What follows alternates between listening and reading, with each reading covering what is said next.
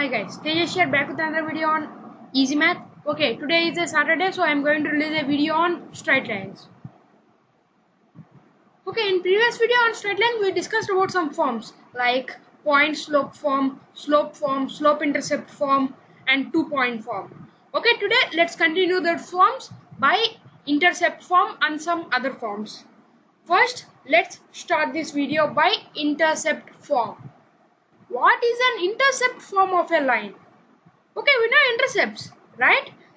The points at which the straight line cuts the respective axis, x-axis and y-axis. That is called as intercept. Those are called as intercepts. Okay, now what will be the formula if two intercepts are given and we should find the equation of a straight line? How can we find that?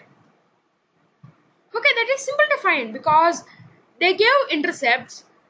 For example, x-intercept. X-intercept is a point on x-axis with the value of the intercept being the x-coordinate, right? So we can take the point as x comma 0, or if x-intercept be a and y-intercept be b, then we can take 2 points a comma 0 and 0 comma b, and using the 2-point form we can find the equation of that line. Okay, that is somewhat lengthy process. So there is a form and there is a formula to find the equation of a straight line if two intercepts are given. Okay, let's see how this formula is derived and what is that formula. Okay, as you can see here, the equation of a straight line or a line which cuts off intercepts a and b respectively from x and y axis is x by a plus y by b is equal to 1. Means if there are two intercepts, okay, there will be two intercepts. If those two intercepts are a and b, where a represents the x-intercept and b represents the y-intercept, then the equation is x by a plus y by b is equal to 1. Okay, without understanding how it is derived, it is very difficult to remember that. So let's see how it is derived. Proof. Okay, let us imagine there is a straight line AB, because this is the straight line form, so we need a straight line. Let us imagine there is a straight line which passes through AB, which have intercepts A and B, x-intercept A and y-intercept B. In other words, we can tell that from this picture OA is A and OB is B. The distance OB is B. Then x and y on the x and y axis respectively. Let there be a point P x comma y on the straight line. Then from that point draw two perpendiculars.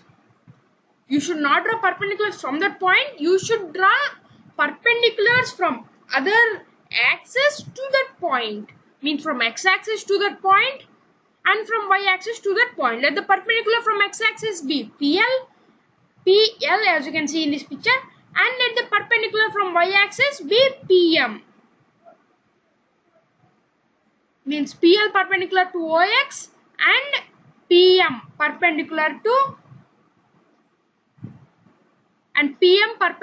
to OY, where O is the origin. Now the coordinates of P are x comma y as we imagined. Then what will be the distance PM? Now the x coordinate of P is x, so the distance OL will become x. As OL is x, the length PM will also be x. So the length of the OL is x and PL is y. Then we should take two triangles. First, let's take the area of triangle AOB. Area of triangle AOB. We can tell that easily, right? It is half AB is equal to area of triangle OPA plus area of triangle OPB.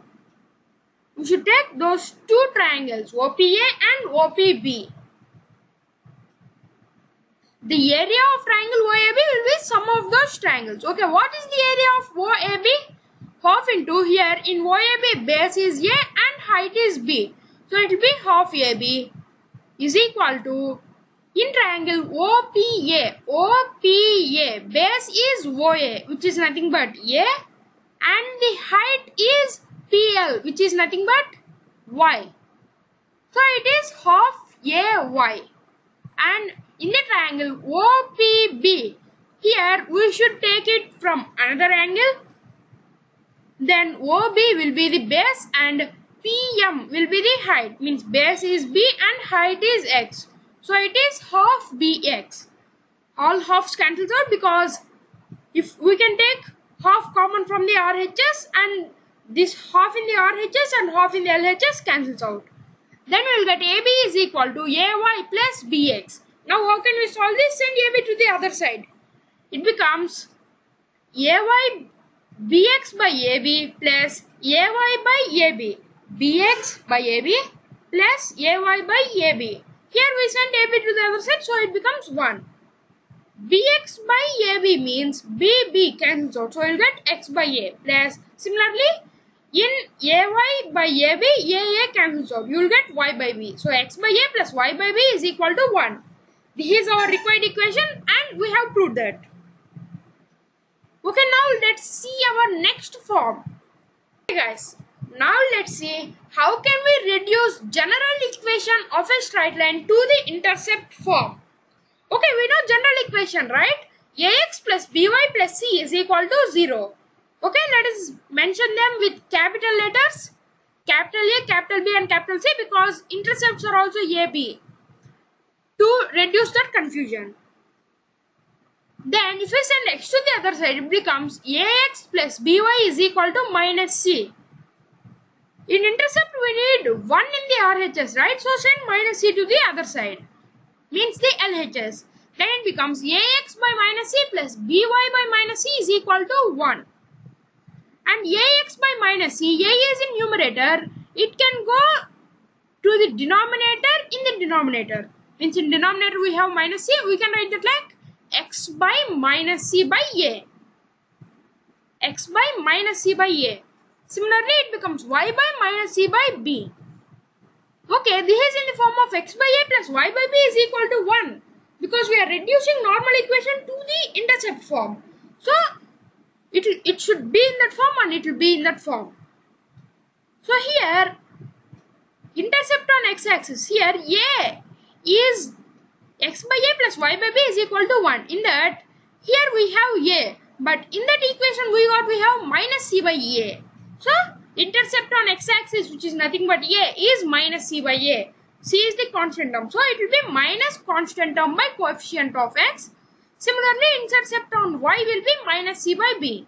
Means minus constant term by coefficient of y. And there is an important point, that is, intercept made by a line on x-axis can also be obtained by putting y is equal to 0 in its equation. Similarly, y-intercept is the value of y obtained when x is replaced by 0. Okay, now let's see normal or perpendicular form. Okay guys, now the normal or perpendicular form of a line. What is the perpendicular form of a line? Means there is a line and a perpendicular is given. Means let us see how we can write that in statement. Means how can we theorem? What is the statement of the theorem? The equation of the straight line upon which the length of the perpendicular from its origin is P, and this perpendicular makes an angle alpha with the x-axis, is x cos alpha plus y sin alpha is equal to P. Means there is a straight line. Let us imagine there is a straight line and a perpendicular is drawn from the origin to that straight line. Means a perpendicular on that straight line means the line segment we are drawing is perpendicular to that line and it is drawn to origin. And the length of that line is given P. And the perpendicular makes an angle alpha with the x-axis. Means if we draw a perpendicular, it should have some angle with the x-axis, right? Here the angle is alpha. Then we should prove that, or the formula to find the equation of the straight line is x cos alpha plus y sin alpha is equal to P. Now we should prove it has been come. Okay, why we should prove? Because without proof it will be somewhat difficult to understand how it have come, and it is somewhat difficult to remember that. So let's see how to prove that. Let the line AB be such that the line segment of the perpendicular OQ from origin O to be the line. Okay, let the line AB, there is a line AB, straight line. You can see that from this picture. There is a line AB such that the length of perpendicular OQ from the origin, where O is the origin, from O to Q, a point on the straight line, is the length OQ is P, as you can see in the picture, and angle XOQ is alpha. Angle XOQ is alpha, a Greek letter. Okay, then Px comma y be any point on the line. Means we take a point Q, right? Now let's take another point. Px comma y. X comma y are coordinates, respective coordinates. Then construction. We should construct the following. Construct a line PL from point P to the x-axis, and PL is perpendicular to x-axis. Draw a line PL such that it is perpendicular to x-axis, and draw another line ML, means to the point L from the point M, where M is a point on the line OQ. We should draw a perpendicular to the line OQ to the point L. Okay, we should draw a line perpendicular to OQ and perpendicular to OQ to L. Okay, then we should draw another line such that it is perpendicular to ML from P. Means you should draw a line from P such that it is perpendicular to ML. Means here there are three perpendicular lines, right? Okay, now let's see how can we prove that using this construction. Okay, see this picture carefully. The next topics or the derivation, the complete derivation is dependent on this picture. Remember this picture. Okay, now let's see. In triangle OLM, the triangle OLM. Why we have took this triangle? Because it is a right angle triangle. And in the formula we have cos alpha, right? To define cos alpha we have took this triangle. Okay, you may ask, why can't we derive sin alpha from this? But for sin alpha we need opposite side, which is ML. We don't know the length of the ML, right? So we are taking cos alpha. Cos alpha will be adjacent side by hypotenuse. So OM by OL means cos alpha is equal to OM by OL. If OL goes to the other side, it becomes OM is equal to OL cos alpha. Here the length of the OL is X. Why? As we discussed it before, there is a point P, and the trace of that point on x-axis is L. So the distance OL will be the x coordinate of P, which is nothing but X. Okay, then now let's see how to define y sin alpha. From the same way we can derive y sin alpha too. Okay, let's see.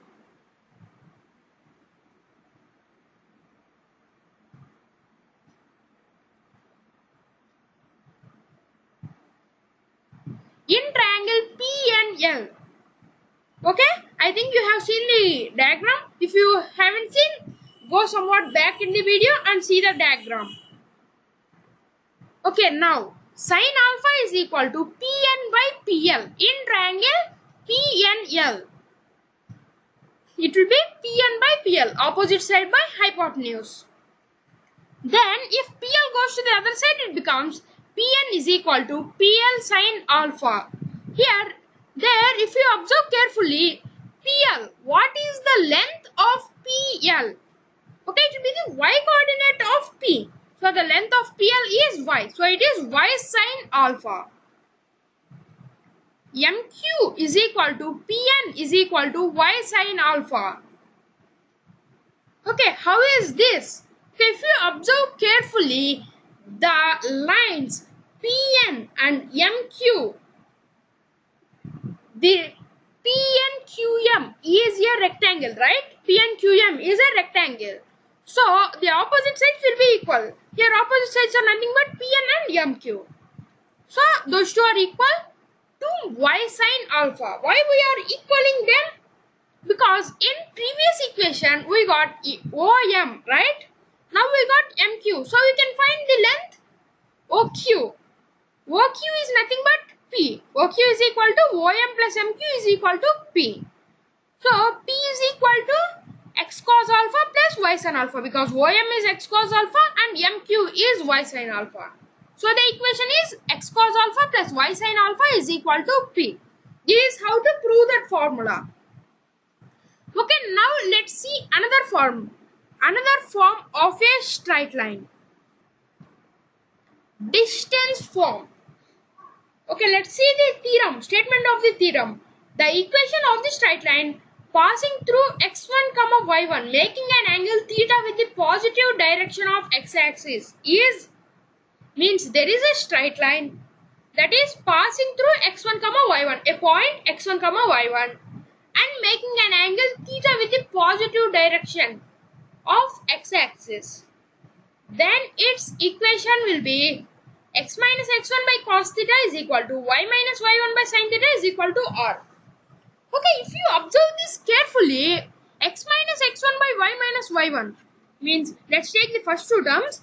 Then if we send y minus y1, x minus x1 to the other side, or if we do cross multiplication, if we send sin theta to the LHS and x minus x1 to the RHS, then we will get sin theta by cos theta means tan theta is equal to y minus y1 by x minus x1. Y minus y1 by x minus x1, what is that? It is slope, right? y2 minus y1 by x2 minus x1. And sin theta by cos theta, which is tan theta, which is nothing but slope. So we can prove those, but r. How can we prove that? It is equal to r. Okay, here r is the distance of point x comma y on the line from the point x1 comma y1.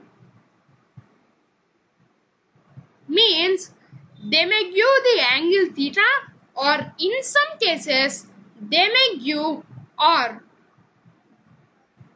Now let's see how to prove that. Okay, now let the given line meets x-axis at A and y-axis at B and passes through point Q x1 comma y1. Means any line should touch x-axis and y-axis, right? If they are not parallel to those axes. Now let us imagine the line touches x-axis at A and y-axis at B. Then it passes through x1 comma y1 as it is given in the statement. And let P x comma y be any point. Now let P x comma y be any point on the line at a distance r from the point Q. That is PQ is equal to r.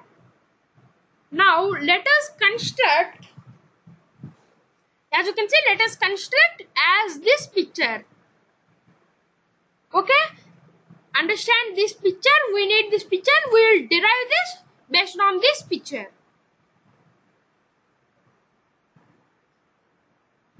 Let's derive this based on this picture. Qn is equal to ML is equal to OL minus OM is equal to x minus x1. What is Qn? Okay, here the point Q is not mentioned. As you can see, as my mouse pointer is on, that is the point Q. Qn will be ML, right? Because it is a rectangle. Qn is equal to ML, which is nothing but OL minus OM. Right? We can write it like OL minus OM. Why that? Because the length of OL is coordinate of P, which is x, and is coordinate of Q, which is x1. It will be x minus x1. Similarly, Pn. What is Pn? Similarly, Pn will be y minus y1.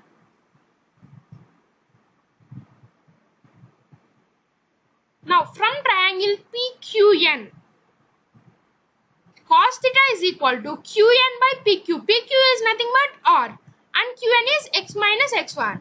So, cos theta is equal to x minus x1 by R. Again, in the triangle, sin theta will be Pn by PQ. That is, sin theta is equal to y minus y1 by R. Okay, you got x minus x1 by R and y minus y1 by R. Okay, now from equation 1. Equation 1 is nothing but cos theta equation. If we send R to the LHS and cos theta to the RHS, you will get R is equal to x minus x1 by cos theta. Similarly, R is equal to y minus y1 by sin theta. Now those two are equal, right? Because both are R. So we get the required equation. Okay guys, this is for today's video. If you like the video, hit that like button, smash that subscribe button, ring that bell icon to notify you when I release a new video. If you have any doubts, comment down below. I'll answer them in the next video.